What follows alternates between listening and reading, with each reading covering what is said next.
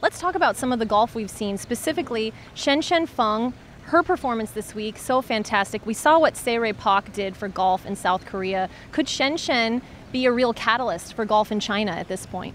For sure. I mean, she took a huge first step winning, the bronze at the Rio Olympics. And I was down there and got to know her. And she's just a delight. I mean, she's just very naturally funny and self-deprecating. And the players on tour love her. And I think this has been a great chance for the world at large to really discover her. So she's already made a ton of fans. But certainly if she can win, that's going to be a big deal in China for grooming the next generation of players to come over here and win this tournament and also to win Olympic gold. So there's no doubt she can be a very important figure in the development of the women's game. And Michael, she wears cow print and just gets away with it, looking great, and she loves it. Yeah, she's fun, but I mean, she also really, not to make this political, but of course, one of Trump's siren calls for his presidency is America First. But we've seen in women's golf for 20 years now that it's not America First.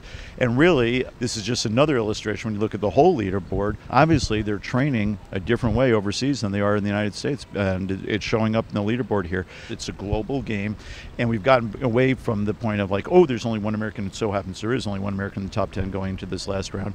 But the fact is, we accept the fact that these great women golfers and men golfers as well come from all over the world, and the game is better for it.